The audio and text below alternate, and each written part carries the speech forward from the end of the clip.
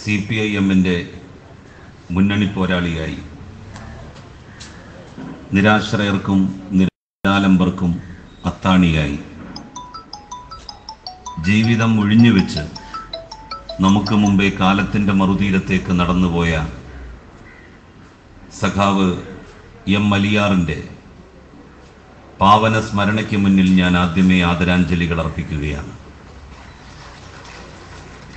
സഖാവ് അലിയാറിൻ്റെ ഓർമ്മകൾ നിലനിർത്താൻ അലിയാറിനെ സ്നേഹിച്ചവർ ഒരു ചാരിറ്റബിൾ സൊസൈറ്റിക്ക് രൂപം നൽകുകയുണ്ടായി.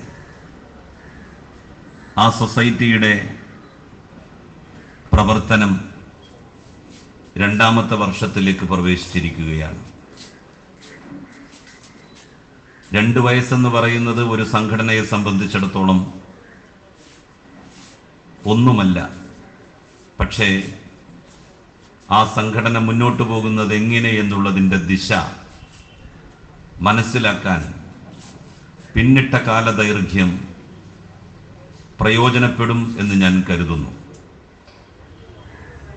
സഖാവ് അലിയാർ എന്തൊന്നിനു വേണ്ടി ജീവിച്ചുവോ അതിനു വേണ്ടി നിലകൊള്ളാൻ ഞങ്ങൾ ഒരുക്കമാണ് എന്ന് പ്രഖ്യാപിക്കുന്ന ഒരു സംഘം ആളുകളുടെ കൂട്ടായ്മയാണ് ഒരു charitable സൊസൈറ്റിയായി രൂപാന്തരപ്പെട്ടത്.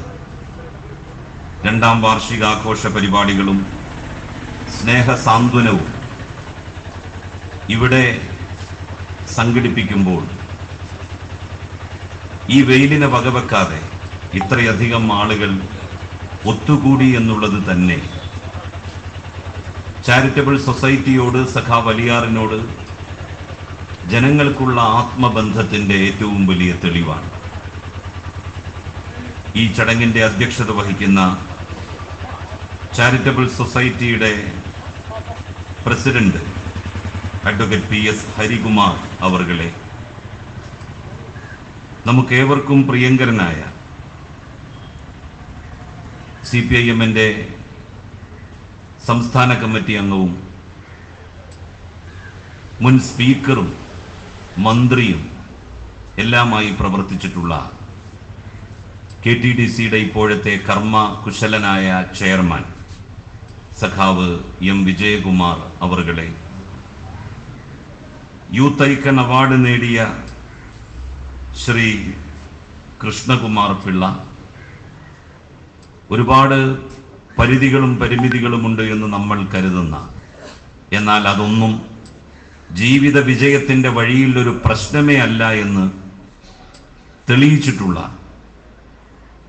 Krishnakumar Pillai youth icon അവാർഡിന് തിരഞ്ഞെടുക്കപ്പെട്ടത് വെറുതെയല്ല. നമ്മളെപ്പോലുള്ളവർക്ക് അത് തീർച്ചയായും ഒരു നല്ല ഗുണപാഠവും കൂടിയാണ്. വേദിയിൽ ഉപവിഷ്ടരായിട്ടുള്ള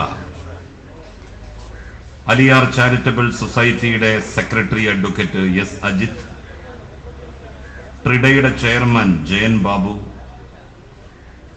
medical college superintendent doctor Sharmad, CPIM ജില്ലാ കമ്മിറ്റി അംഗം സ്റ്റാൻലി, CPIM ജില്ലാ കമ്മിറ്റി മെമ്പർ രാജേന്ദ്രകുമാർ, നല്ലവരായ സഹോദരി സഹോദരന്മാരെ, സുഹൃത്തുക്കളെ, കമ്മ്യൂണിസ്റ്റ് പാർട്ടിക്ക് രാഷ്ട്രീയ പ്രവർത്തനം തെരഞ്ഞെടുപ്പുകൾ വരുമ്പോൾ ആളുകളെ സമീപിച്ച് വോട്ട് വാങ്ങി അധികാരത്തിലെത്താനുള്ള കേവലം ഒരു ചവിട്ടുപടിയല്ല. അതിനപ്പുറം തങ്ങളുടെ ചുറ്റുപാടുകളിൽ പ്രയാസപ്പെടുകയും ബുദ്ധിമുട്ടുകയും ചെയ്യുന്ന മനുഷ്യർക്ക് അത്താണിയാവുക എന്നുള്ളത് അവരുടെ ജീവിതധർമ്മമാണ്. കേരളത്തിൽ ഒരു രാഷ്ട്രീയ പാർട്ടി ഇങ്ങനെ സംഘടിപ്പിക്കുന്നത് നാട്ടിലുള്ള രോഗികൾക്ക്, അശരണർക്ക്, നിരാലംബർക്ക് സഹായങ്ങൾ ചെയ്തു കൊടുക്കുന്നത് കാണാൻ കഴിയില്ല മറ്റൊരു രാഷ്ട്രീയ പാർട്ടിയും. CPIM-നെ സംബന്ധിച്ചിടത്തോളം രാഷ്ട്രീയ പ്രവർത്തനം സാമൂഹ്യ പ്രവർത്തനമാണ്, പാവപ്പെട്ടവരെയും സാധാരണക്കാരെയും സേവിക്കുവാനുള്ള ഏറ്റവും ഉചിതമായ മാർഗമാണ്. ആ നിലയിൽ പൊതുപ്രവർത്തനത്തെ കാണുന്നവർക്ക് മാത്രമേ ഇങ്ങനെ ഒരു പരിപാടി സംഘടിപ്പിക്കുവാൻ വേണ്ടി കഴിയുകയുള്ളൂ. നമ്മളൊക്കെ പറയും നമ്മളൊക്കെ മതവിശ്വാസികളാണ് എന്ന്. സത്യത്തിൽ ഒരു നാട്ടിൽ മതവിശ്വാസികൾ ഉണ്ടോ എന്നറിയണമെങ്കിൽ ആ നാട്ടിൽ എത്ര ക്ഷേത്രങ്ങളുണ്ട്, എത്ര പള്ളികളുണ്ട്, എത്ര മസ്ജിദുകളുണ്ട്, എത്ര സിനഗോഗുകളുണ്ട്, ചർച്ചുകളുണ്ട് എന്ന് അല്ല നോക്കേണ്ടത്. ഒരു നാട്ടിൽ ചെന്ന് 4 വീടുകൾ കയറിയിറങ്ങിയാൽ അറിയാം അവിടെ നല്ല വിശ്വാസികൾ ഉണ്ടോ ഇല്ലയോ എന്ന്. ഏതെങ്കിലും ഒരു വീട്ടിൽ കഷ്ടപ്പെടുന്ന ഒരു മനുഷ്യനെ നിങ്ങൾക്ക് കാണാനായാൽ നിങ്ങൾക്കുറപ്പിക്കാം ആ പ്രദേശത്ത് വിശ്വാസത്തിന്റെ ലേബലൊട്ടിച്ചവർ മാത്രമേ ഉള്ളൂ എന്ന്. രോഗങ്ങളുണ്ടായിട്ടും രോഗചികിത്സക്ക് വകയില്ലാതെ നീറിക്കഴിയുന്ന ഒരാളെ നിങ്ങൾക്ക് ഏതെങ്കിലും ഒരു വീട്ടിൽ കാണാനായാൽ നല്ല മനുഷ്യർ ആ ചുറ്റുവട്ടത്തൊന്നുമില്ല എന്ന് നിങ്ങൾക്ക് ഉറപ്പിക്കാം. നല്ല മനസ്സുള്ളവരുടെ നാട്ടിൽ, നല്ല മനുഷ്യരുടെ സാന്നിധ്യമുള്ള ദേശത്ത് കഷ്ടപ്പെടുന്ന മനുഷ്യരുണ്ടാവില്ല, പട്ടിണി കിടക്കുന്നവരുണ്ടാവില്ല. എന്നോട് ഹരികുമാർ പറയുകയായിരുന്നു, ഓരോ ദിവസവും 400ഓളം ആളുകൾക്ക് ഭക്ഷണം കൊടുക്കുന്ന ഏർപ്പാട് തുടർന്നുകൊണ്ടേയിരിക്കുന്നു. ഒരൊറ്റ ദിവസവും അതിന് മുടക്കം വരുത്തിയിട്ടില്ല. ഓരോ ബ്രാഞ്ച് കമ്മിറ്റിയും ഓരോ ദിവസം 400 ആളുകൾക്ക് ഭക്ഷണം കൊടുത്ത് പോരുകയാണ്. നല്ല കാര്യങ്ങൾക്ക് നമ്മൾ പണം ചോദിച്ചാൽ ആളുകൾ തരുമെന്നുള്ള കാര്യത്തിൽ തർക്കം വേണ്ട. ഞാൻ വരുന്നത് മലപ്പുറത്ത് നിന്നാണ്. കമ്മ്യൂണിസ്റ്റുകാർക്ക് ആളുകൾ ഒരാവശ്യം പറഞ്ഞു വന്നാൽ പണം കൊടുക്കും. അത് കൊടുക്കുന്നതിന്റെ കാരണം ഏതൊരാവശ്യത്തിന് വേണ്ടിയാണോ പണം കൊടുക്കുന്നത് ആ ആവശ്യം നിവർത്തിക്കപ്പെടും. പാവപ്പെട്ടവരെ സഹായിക്കാൻ വേണ്ടിയാണ് പണപ്പിരിവ് നടത്തുന്നത് എങ്കിൽ ഒരുപക്ഷെ നമ്മളൊരു പാവപ്പെട്ടവന് കൊടുക്കുന്നതിനേക്കാളും അർഹതപ്പെട്ട ഒരു പാവപ്പെട്ടവന് കമ്മ്യൂണിസ്റ്റ് പാർട്ടി പിരിവ് നടത്തി കാര്യങ്ങൾ ചെയ്യുമെന്ന് പറയുമ്പോൾ അത് ലഭ്യമാകും.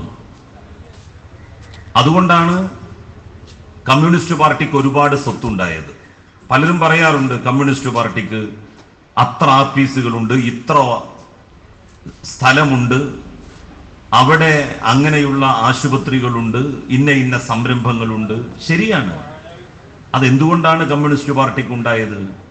കമ്മ്യൂണിസ്റ്റ് പാർട്ടി ഒരു കാര്യത്തിനു വേണ്ടി പണപ്പിരിവ് നടത്തിയാൽ അത് പണപ്പിരിവ് നടത്തുന്നവരുടെ കീശയിലേക്കോ അവരുടെ വീട്ടിലേക്കോ അല്ല പോകുന്നത്. ലോകത്തിന് കാണാൻ കഴിയുന്ന രൂപത്തിൽ അത് റോഡരികിൽ നമ്മളുടെ നാട്ടിൽ ഉയർന്നു നിൽക്കും.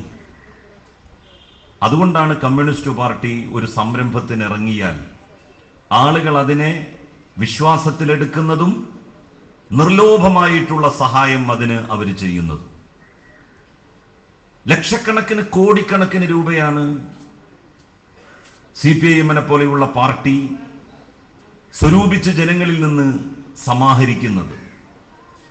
സത്യത്തിൽ മറ്റു പല പാർട്ടികളും പിരിവുകൾ നടത്തുമ്പോൾ അത്രയൊന്നും കിട്ടിയില്ലെങ്കിലും അതിന്റെ ഒരു 4-1 കിട്ടാറുണ്ട്.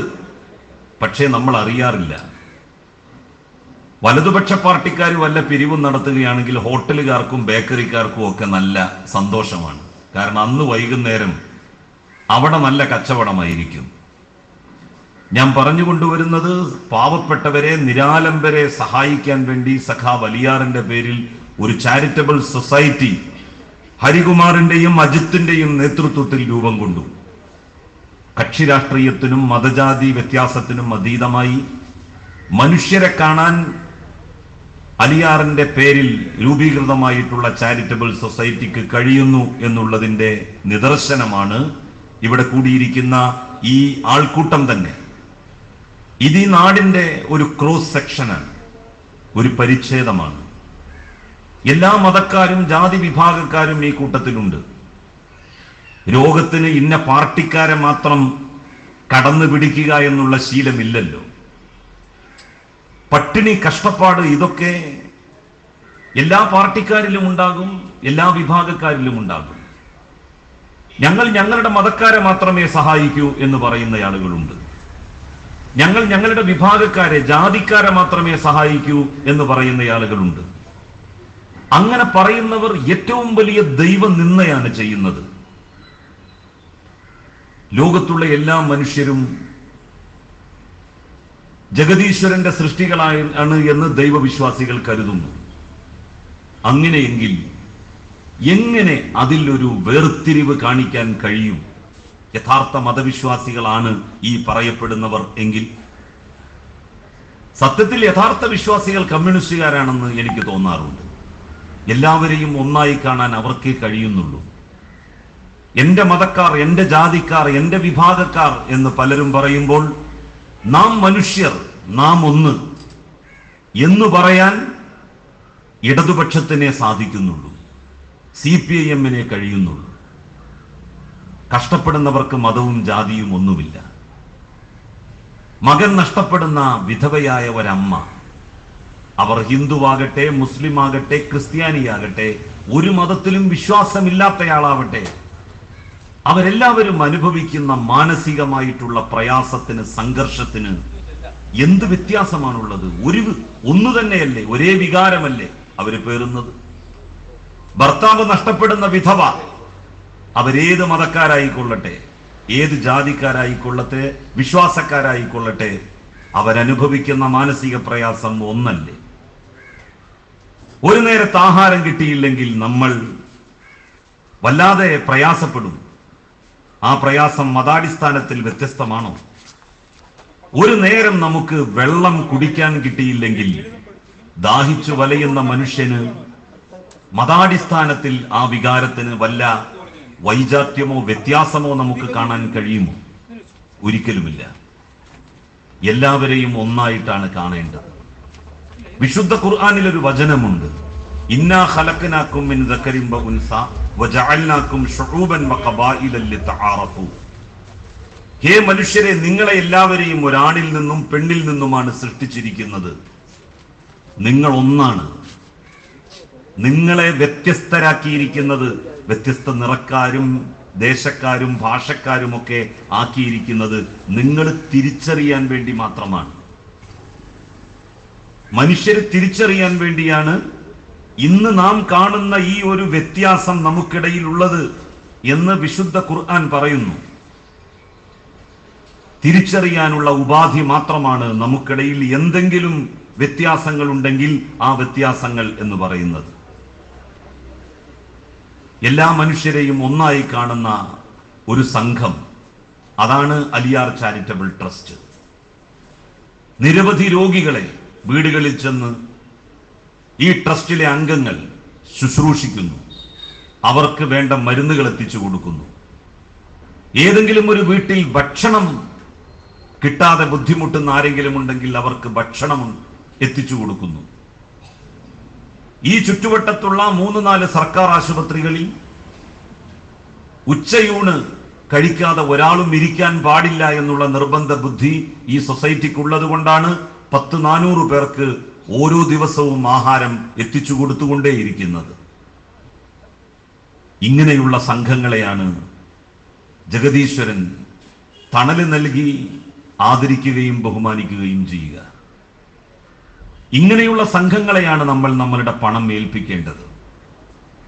നമ്മളൊരു പാവപ്പെട്ടവന് കൊടുക്കാൻ വിചാരിച്ചതിനേക്കാൾ അർഹതപ്പെട്ടവർക്ക് ആ പണം എത്തുമെന്നുള്ള കാര്യത്തിൽ ഒരു തർക്കവും വേണ്ട. ഇവിടെ ഇന്ന് ആനുകൂല്യങ്ങൾ സ്വീകരിക്കുവാൻ വേണ്ടി ആളുകൾ വന്നിരിക്കുന്നു. ഇതൊരു ആനുകൂല്യമായിട്ട് കാണേണ്ട. ഈ നാട്ടിലെ കേടുപാടുകളില്ലാത്ത മനുഷ്യൻ, വലിയ പ്രയാസങ്ങളില്ലാത്ത മനുഷ്യൻ, അവനിൽ നിങ്ങൾക്കുള്ള അവകാശമായിട്ട് ഇതിനെ കണ്ടാൽ മതി. ഔദാര്യമായിട്ട് കാണേണ്ട, ആനുകൂല്യമായിട്ട് കാണേണ്ട. ഓരോരുത്തർക്കും കഴിയുന്നത് പോലെ മറ്റുള്ളവരെ സഹായിക്കുക.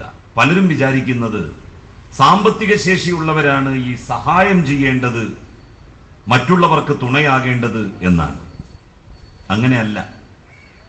സാമ്പത്തികമായിട്ട് ശേഷിയുള്ളവർ സാമ്പത്തിക സഹായം നൽകുക. ഒരു വീട് പണി നടക്കുകയാണ് എന്ന് വിചാരിക്കൂ. വീട് പണി നടക്കുന്ന ആ ഒരു സംരംഭത്തിലേക്ക് സാമ്പത്തിക ശേഷിയുള്ളവർ സാമ്പത്തിക സഹായം നൽകുക. ഒരു ദിവസത്തെ അധ്വാനം നമുക്ക് കൊടുക്കാമല്ലോ. പൈസ ഇല്ലാത്ത ഒരാൾക്കും ഒരു ദിവസത്തെ തൻ്റെ ശേഷി, തൻ്റെ ആരോഗ്യശേഷി, തൻ്റെ ജോലി ദാനം ചെയ്യാമല്ലോ. നമ്മളിൽ എത്ര പേർ അങ്ങനെ ദാനം ചെയ്യാറുണ്ട്?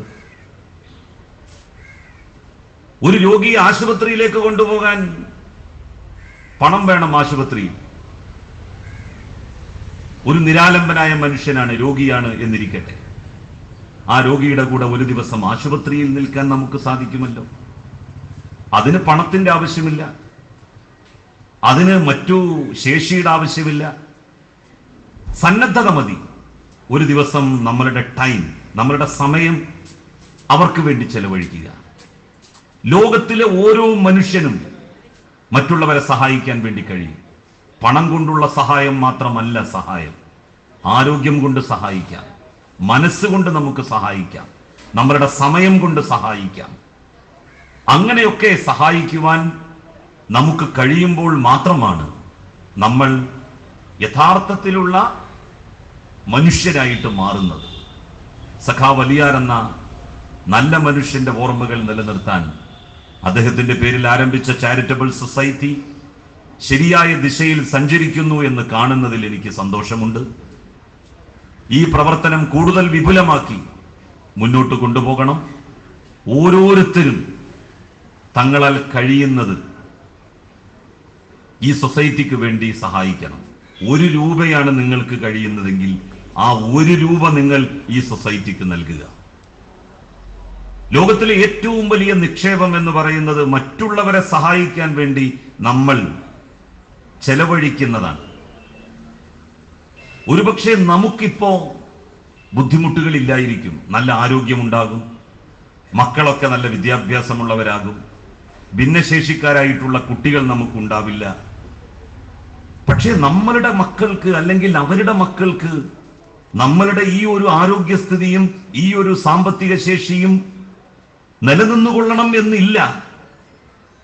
അവർക്കൊരു ഭിന്നശേഷിക്കാരനായ കുട്ടി ഉണ്ടായാൽ ആ ഭിന്നശേഷിക്കാരനായ കുട്ടിയെ സഹായിക്കണമെന്ന് ആ കാലത്ത് ജീവിച്ചിരിക്കുന്ന മനുഷ്യർക്ക് തോന്നണമെങ്കിൽ നമ്മളുടെ ചുറ്റുവട്ടത്തുള്ളവരോട് ദയ കാണിക്കാൻ നമുക്ക് തോന്നണം.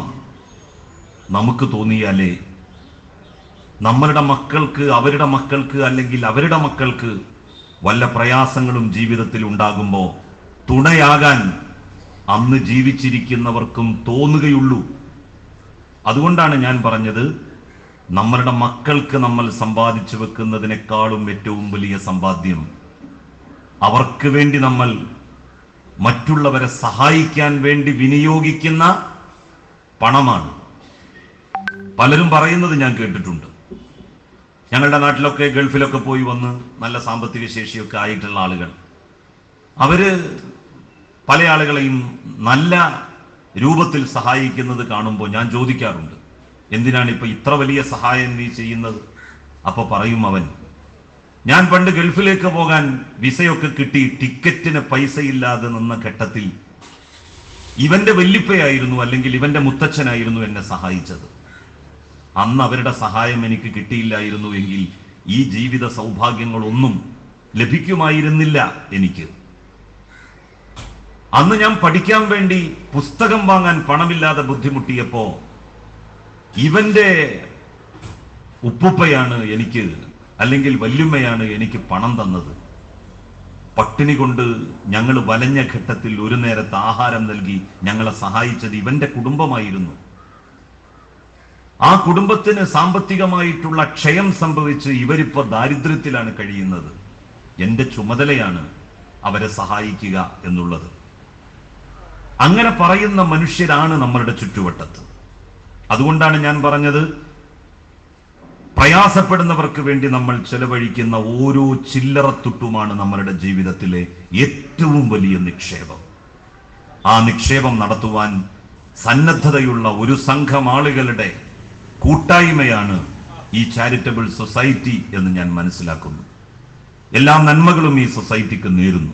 കൂടുതൽ വിപുലമായി ഈ സൊസൈറ്റിയുടെ പ്രവർത്തനം കക്ഷി രാഷ്ട്രീയത്തിനും മതജാതി വേലിക്കെട്ടുകൾക്കും അപ്പുറം പ്രവിശാലമായ മാനവികതയുടെ തലത്തിലേക്ക് ഉയർന്നിട്ടുണ്ട്. കൂടുതൽ ഉയർന്ന് പറക്കാൻ സഖാ വലിയാർ എന്ന് പറയുന്ന മനുഷ്യസ്നേഹിയുടെ നാമധേയത്തിൽ രൂപീകൃതമായ സൊസൈറ്റിക്ക് കഴിയട്ടെ എന്ന് ആഗ്രഹിച്ചുകൊണ്ടും അഭിലഷിച്ചുകൊണ്ടും അതിനായി ആശംസിച്ചുകൊണ്ടും ഈ ചടങ്ങിന്റെ ഔപചാരികമായ ഉദ്ഘാടനം നിർവഹിച്ചതായി അറിയിച്ച് എന്റെ വാക്കുകൾ അവസാനിപ്പിക്കുന്നു. നന്ദി, നമസ്കാരം.